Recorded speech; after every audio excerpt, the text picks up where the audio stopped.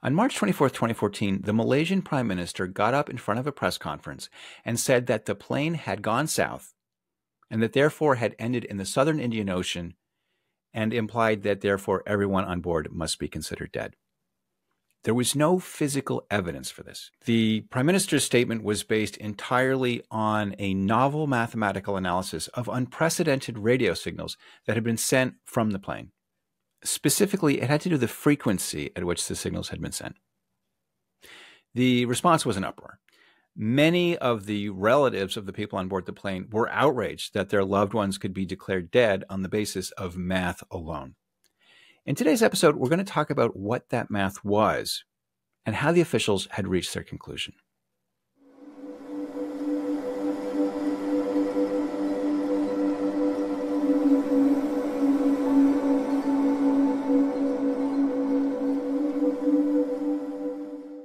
Hi, everybody. Jeff Wise back with you with episode 7 of season 1, Deep Dive MH370. Again, this episode was originally part of a series that I recorded with Andy Tarnoff. At the end of season 1, we went our separate ways. I no longer have access to the original YouTube channel, so I am editing and remastering these episodes and making them available here. As always, if you enjoy the show, please consider subscribing. Also, we have a show page at deepdivemh370.com where you can get a free weekly newsletter, and there are updates and original information about these episodes, as well as my new season, Finding MH370. You can also sign up for a paid subscription, which earns you my undying gratitude. Okay, let's get on with the show. This is a part of the mystery that very few people actually understand, this part of the evidence. And there's an awful lot of ideas and theories that are floating out there about MH370, and very, very few of them incorporate an understanding of how this data works, how it's generated, and how it's interpreted. So we're going to get into that today.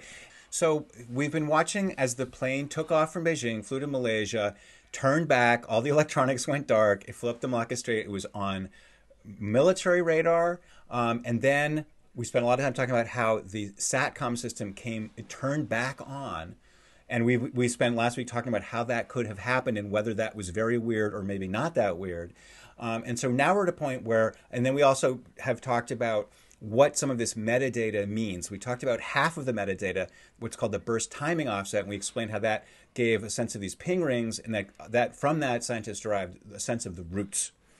So now we're going to talk about the second set, which is called burst frequency offset, or BFO. Okay, so you'll recall on March 15th, 2014, the Malaysian Prime Minister held a press conference, and he announced that Inmarsat, the British-based satellite company, had collected data, and the plane had flown on for 6 more hours after it had disappeared from radar.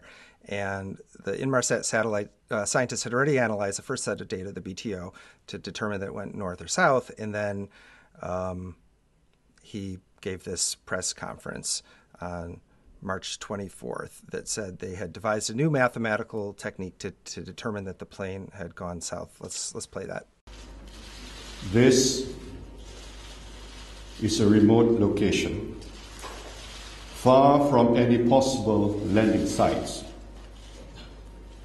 It is therefore with deep sadness and regret that I must inform you that according to this new data, flight MH370 ended in the southern Indian Ocean. So to recap, they had already figured out that the plane went either north or south, but they didn't know which. The first set of metadata gave them a very specific route, but it also gave the mirror image of that route, and they didn't know which one was correct. Now, with this new set of data, BFO, it said, okay, this allows us through some mathematics that must have been very hairy because it took them weeks, but they've managed to crack this mathematical nut, and now we know that it went south. So they've announced that the plane definitely went south, which means it went into the ocean, therefore everyone is dead, which is quite a thing to lay on the family members, and they kind of went, they freaked out. And who blames them? And it was horrible.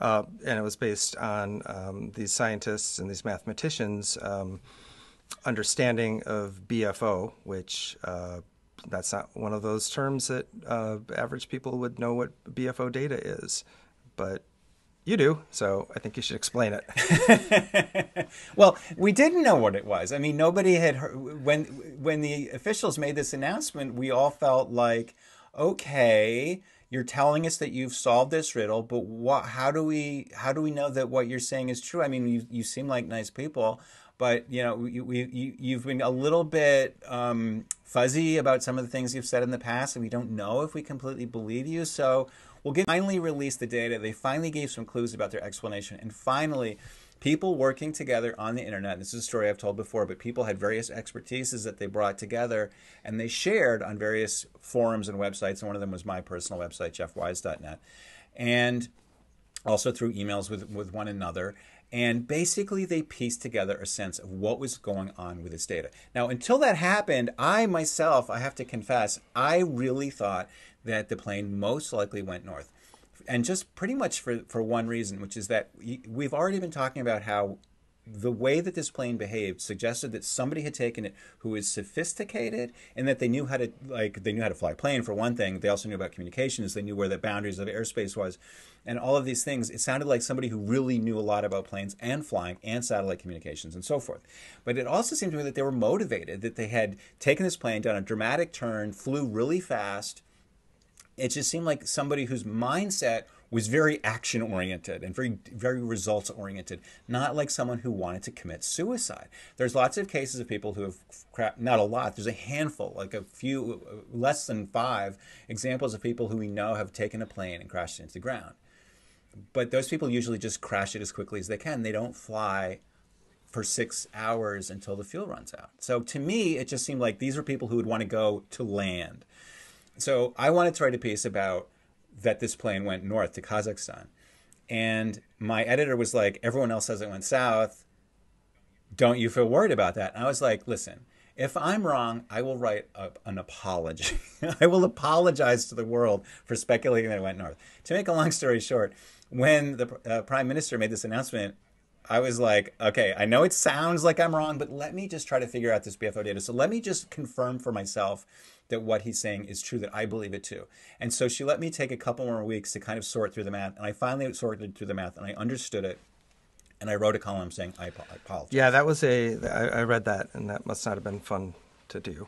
But, it's you made your promise. Take your lumps. Yeah, so you did that. And to recap, the reason you thought it might have gone to Kazakhstan was because of the ping rings, which we discussed in episode 5, I believe. So the Right. terminus of where this flight could have gone was either in Central Asia or it was in the southern Indian Ocean. But once Right. you... So it wasn't completely crazy. Yeah, you didn't just pick that country out of a hat. No.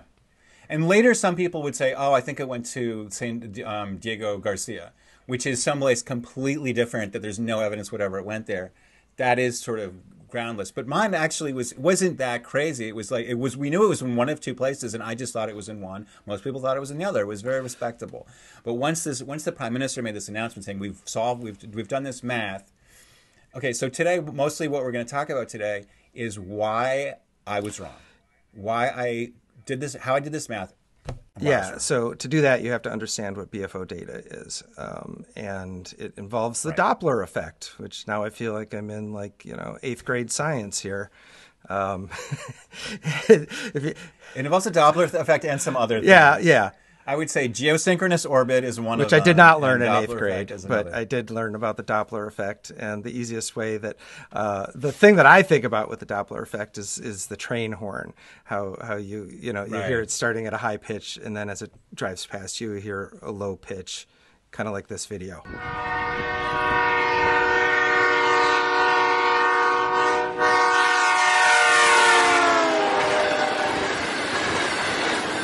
So what we saw there was the Doppler effect in action. When 2 bodies are moving towards each other, it has the effect of making the frequency go up, whether it's sound, as in this case, or light, or radio waves are a kind of light, and radio waves are how satellites communicate with airplanes.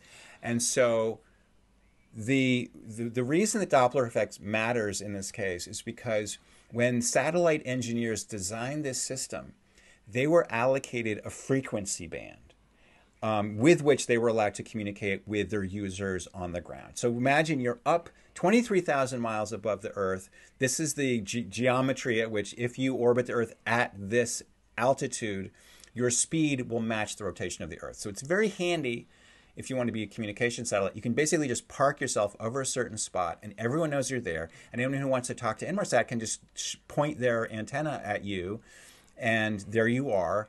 And it's very handy. You're like it's like a sky hook. You're just this point in the sky.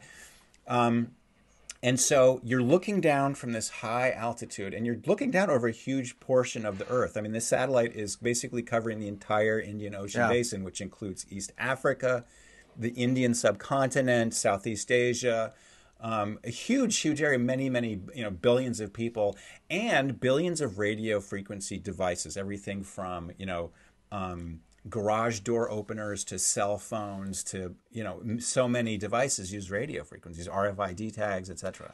Yeah, the radio frequency spectrum, that's a separate conversation for a different day, but that's why cell phones spend billions of dollars to buy their little piece, or cell phone companies buy their little piece of the frequency. So the satellite has a very narrow band, right? So the planes need to stay within this band, and I equate it to like AM radio, for example. Like if I'm listening to a baseball game in Milwaukee, and the station is 620, I can hear it at 620 clearly. If I had an old-fashioned radio and I tweaked it to 622, 625, I could hear it a little less, and sooner or later you lose the signal and it turns into something else. Right. So the satellite engineers have to deal with that as well, right, Jeff? That's right. So they're looking. They've been allocated this narrow frequency band, and they're looking down at this huge swath of the Earth, and they are looking for this exact specific frequency. And so they can ignore everything else. But this presents an effect.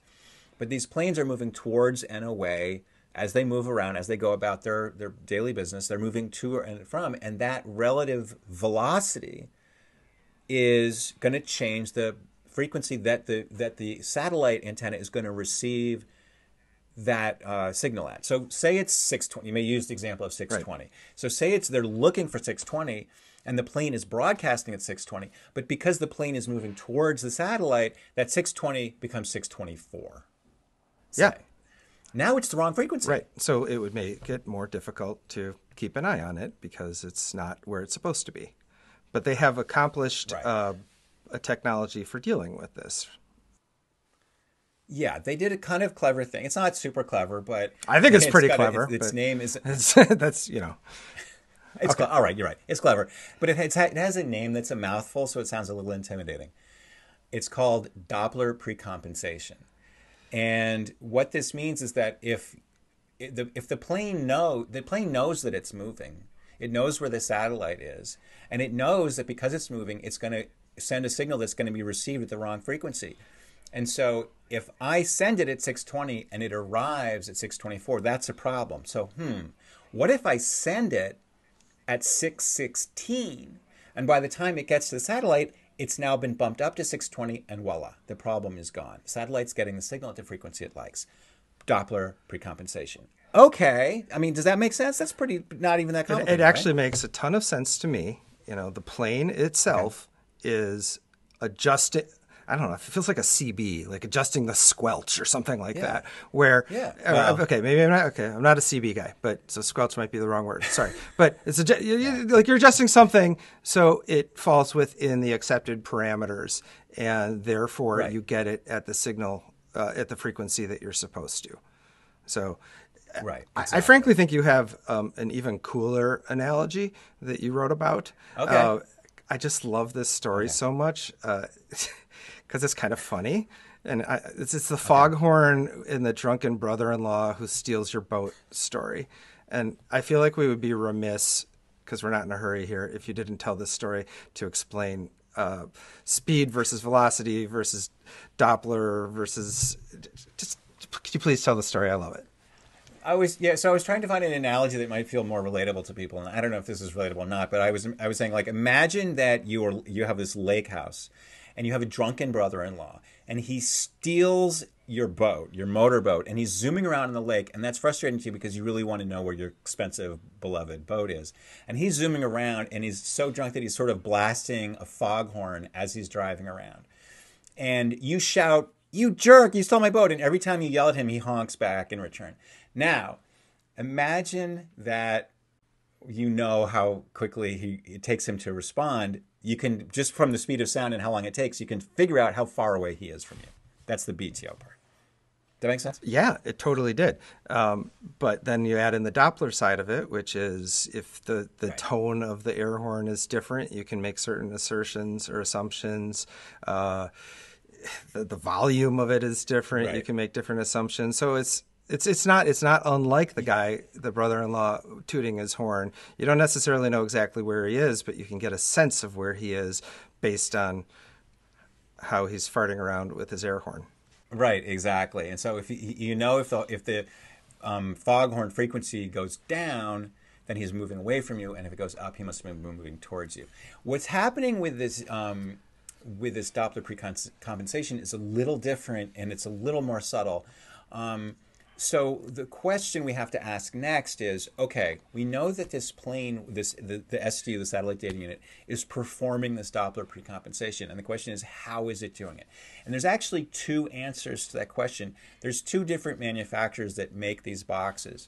And one of them compensates it one way, and another does it the other way. The first way is used by a company called Rockwell, and they make an SDU that uses a very simple method. They measure the frequency coming in from the satellite. They see what the error is there, and they just assume that since the relative velocity is the same no matter which way you're heading, they just flip it around. And so if they're expecting 620 from the satellite and they get 624, they just subtract it and broadcast it back at 616. Okay, simple.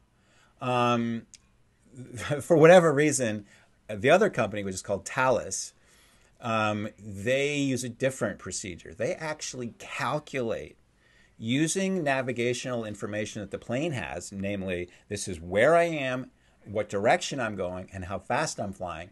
And I know where the satellite is, and I can use that. Now, this is a lot of math. For me, I would be disgruntled because this is going to take a lot of time for me with a pencil and paper. But for a computer, it's pretty easy. They just really run the numbers in a microsecond, and it boom, and they can calculate it. Okay, so yeah. So first of all, MH370 did use Thales and not Rockwell, right? It's lucky for MH370 investigators because, as we'll talk about later, the fact that it was Thales and not Rockwell actually means a completely different outcome for the whole MH370 mission. Yeah, okay. So if the system is working properly, then all of the signals will arrive at the satellite at exactly the correct frequency. And this is what the BFO value is there to measure. The satellite engineers are always looking to record this because they want to make sure that their system is working properly. They want to record the BFO. And it's like looking at your oil temperature on your car. It's like, you just want to make sure your oil temperature is in the right thing, because if it goes out of whack, you need to take it into the shop. So they have this thing, they just record the BFO value to make sure that it's staying in that frequency parameter that they've been allocated. Now, it should always be zero. It's like your car oil temperature should always be right at the proper line, and the BFO value should always be zero because the system should be working perfectly. However, and if that had been the case, again, this whole mystery would have taken a very different course. The system was not working. Which is an absolutely amazing, call it a coincidence, call it not a coincidence, but the fact that the satellite was not as stationary as it was supposed to be, because it was an old, about to be decommissioned or should have been decommissioned, technically obsolete satellite that was running low on fuel, it once again changes everything. There's yet another twist in this story. Yeah, the wobbly satellite thing. Just please enlighten the listeners and viewers. The devil is in the details, which is why we're having this podcast. It's all in the details. And here's a really interesting detail. As you say, the satellite was old. Now, when you launch a satellite like this, you put it into orbit, and if you give it the right velocity, it will be over that point, and it will stay over the same spot every single day. But nothing's perfect in life.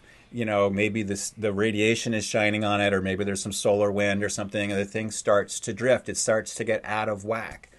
And so what you do is you have a bit of fuel on board called hydrazine, and it basically lets you shoot little jets of correcting rocket exhaust so that you can push yourself back to where you need to be. Now, these things can only carry so much hydrazine, and eventually you start to run out, and then you start to wobble. You start to make a kind of figure-8 pattern up and down above the equator, and you go higher and higher and faster until the whole thing becomes useless, and then it has to be decommissioned entirely. This thing was not yet decommissioned. Before you go on, can I just ask you how the hell you know about how satellites fuel? I mean, how much time in your life have you? Nobody knew it. I mean, I didn't know any of this except until MH370 happened. We were like, what are they talking about when they say that the BFO value tells them that it went south? And all the things I'm telling you today are things that we, collectively, the independent group and other independent investigators on the internet, managed to kind of scour and find the data and find the explanation. And there are people out there who's every morning they wake up and they put on their pants and they go to manage a fleet of communication satellites. It's normal for them. It's super weird and arcane to us, but for somebody, every weird arcane thing we talk about in this podcast, for somebody, that's a normal day in the office. Are you and your former friends at the independent group the only people who know about the wobbly satellite, or was that acknowledged by Inmarsat, by Malaysia, or was that just brushed under the rug? It's been acknowledged. You just have to go read the papers. I mean, they've published papers about it. The explanation is all out there. It's just that not everybody has the time or the inclination to go dive that deep into it. Okay. Here we are. Okay, so let's keep going. Here we are. Where were we? Okay, so the satellite's not stationary, and it's causing a velocity error of around 20 miles per hour, right, which is causing the BFO data not to be zero. What does that mean? Right. What it means is that the system isn't working as intended. And because it's not working as intended, there's actually a bit of navigational signal, you could say, that has kind of leaked into this metadata that's not supposed to have any navigational information in it. And this is why. Now, this is probably like the depths. We're in our little submarine and we're at the bottom. Pay attention, everyone. Okay, drink your coffee, people. The system on board MH370 that was making all of its calculations on what frequency it should transmit at assumed that the satellite was stationary. It was not. So it was not correcting for the Doppler effect fully. And so that allowed scientists, after a lot of math, they spent a lot of time working on this, and they really scratched their heads, and it took them weeks, which is a long time in math, people trying to solve math problems at times.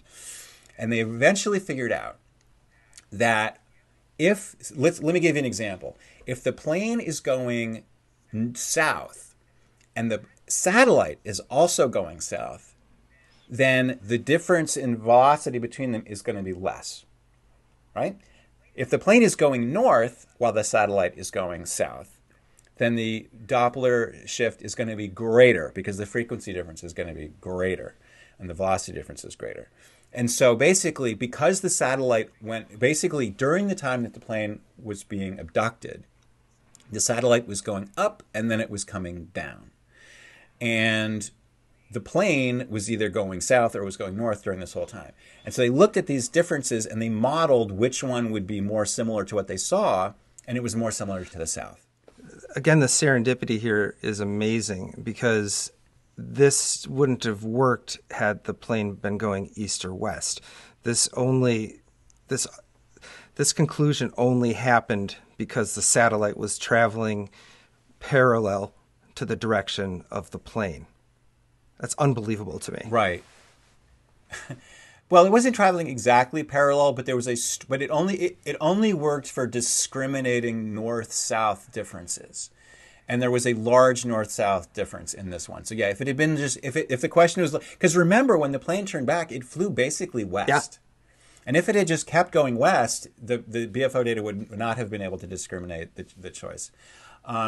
So yeah, that is kind of interesting. Also, I wonder if it's significant that when this plane vanished from Malaysian radar and it started issuing these ping rings and these BFO values, it was right on the equator. And so one of the paths went from the equator north and the other went from the equator south. And so you got this really nice, clean signal that you might not have if the entire thing had happened like in the far northern hemisphere or something like that. So it did work out quite well. It's amazing. Keep going, please, while I continue to try to not let my head implode. I'm following you. So I and my fellow, nerds, rolled up our sleeves and did the math, and I made a spreadsheet, and I made like little charts and stuff, and I was like, I did the math, 2 or 3 times. I'm like, this is definitely, I understand what they're talking about. And I made my little charts, and they look kind of like the charts that these guys put out. I'm like, and the other people in the independent group were doing the same thing, and we were all like, you know what, that's right. This plane did go south. And so I was wrong. I was like, I was wrong. And so I sheepishly went to my editor, and I said, look, I'm going to write a piece for you explaining why I was wrong. And I wrote a piece saying this is why I was wrong about the thing. And I sort of said, like, I don't feel ashamed that I'm wrong. I was working with the information that I had at the time, and now I have more information. I reviewed it, and my guess was incorrect. I made a guess and it was wrong. There it is. I said I don't feel too bad. And she said, thank you. They ran it. And she was like, but you know what? You actually promised me an apology. Oh, which this is that not. Your apology wasn't good enough. Okay. Wow. Ouch. She was like, that was more of an explanation. I wanted specifically an apology. Right. I was like, oh, really? She's like, yes. And I was like, okay. So you did it. Wonderful editor. Yeah, it sounds like it. Tori Bosch. And we're going to put up a link for this so you can see Jeff's mea culpa. The graphic that I'm showing on this screen right now is titled MH370 Burst Frequency Offset Analysis, 450 knots. I'm sorry, I'm an international communications major, so I haven't taken this kind of math in a long time. I don't expect anyone to fully be able to understand this, but if you do, here's the graph, the chart that convinced you that the plane went south. Yeah, I'll put in a link to the article too, sort of explaining the logic a little bit.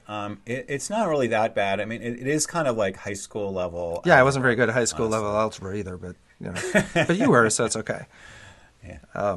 It was a stroke of luck in a sense that this plane was carrying an SDU that was made by Thales and not Rockwell. Yeah. Because if it was Rockwell, it would have measured the incoming signal and flipped it around and sent it back out. And you would have had a BFO 0. It's only because it had this particular box, and because the satellite was wobbly, and because the plane had a strong north-south, discrimination between the two routes, that all of this came together.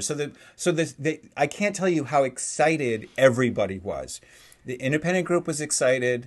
The scientists at Inmarsat, and later the Australian scientists who further developed the work, they were incredibly excited. They were like, this is like a math nerd's wet dream.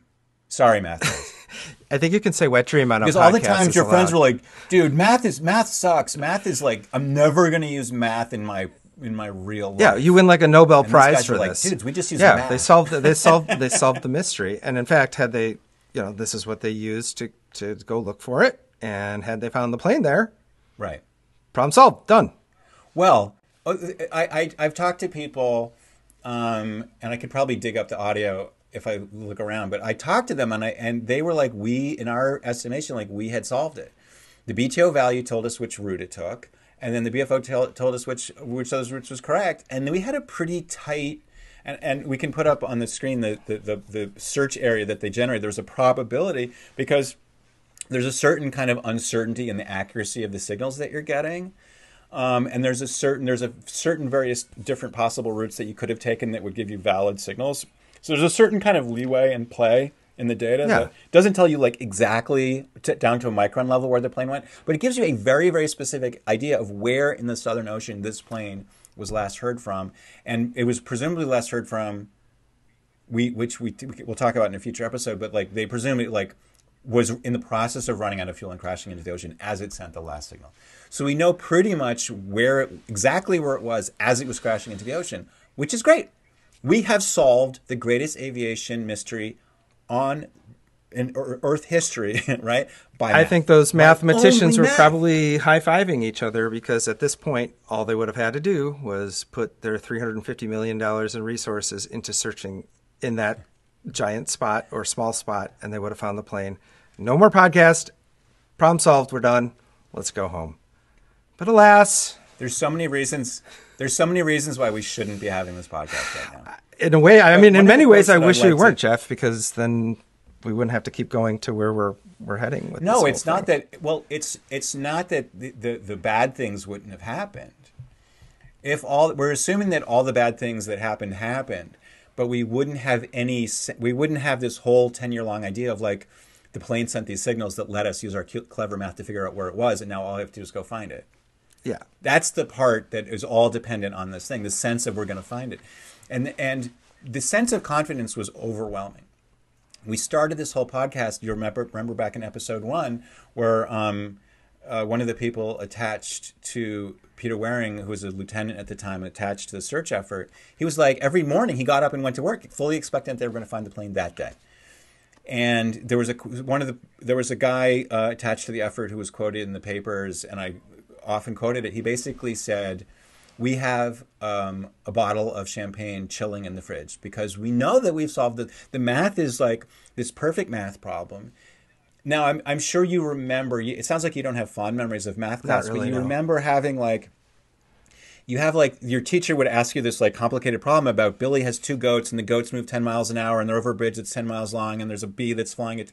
And you get all this information and you do it in the math and it comes out and it's like 10 miles an hour. And you feel so good because it's like you did all the math and you get this great, clean, nice answer. Boom. It's so satisfying. And so they were 100% confident that not 100%. At one point, one of the Australian ministers said, we are 97% confident that we're going to find the plane in this area that the mathematicians had. And I like those odds because 97% is good enough to dedicate the resources that they did. So as bad as I am at math, I'm a little bit better with my words. So I believe this would be a denouement of, as we wrap up this episode, like it seems like it's pretty obvious from here. It seems like now all we got to do is go search for it. This was the high watermark of everyone's mood. Yeah, it's a high watermark of everyone's mood, but the denouement for our theory, because it turns out not so much. Well, there's more twists to come. Yeah. There's always more twists to come. But at this point, we didn't know that. We had every reason to be optimistic, and we had every reason to think that we had cracked the mystery, we had solved it, and we were going to go get the plane, and then we would pull the plane off the seabed, and we would find the black boxes that had recorded all the data, and the cockpit voice recorder, which had the conversations, hopefully explaining it. And we would be because remember we talked about Air France 447 before, which took 2 years to find on the seabed in the Atlantic. And they didn't know, they couldn't explain why this plane did these strange things that it did. They pulled it off the seabed, they decoded the black box, and they were able to hear the conversation among the crew members explaining their confusion and what they thought one thing was happening, another thing was happening. And they had data multiple times per second of exactly what the plane was doing, and they were able to recreate exactly what happened to this plane. What are we going to talk about in episode 8? I truly have no idea. We are going to talk about what happens after everything seems to have been kind of done and dusted with the BFO data, and we start to some other strange things start to happen. I think we should talk about the acoustic pings. Okay. That's my All right. prediction. All right. Well, again, we're recording these about a week in advance, sometimes a little less, sometimes a little bit more. So we'll sharpen our pencils and we'll get right on that. Okay, that's all I have for you today. What we actually wound up talking about next episode is the surface search, in which ships and planes from dozens of countries scanned over millions of square miles of ocean surface and found nothing. Why? Tune in next week and find out. Meanwhile, please like and subscribe. Sign up for the show page at findingmh370.com. For now, this is Jeff Wise saying, don't stop looking and don't stop asking hard questions. See you next time.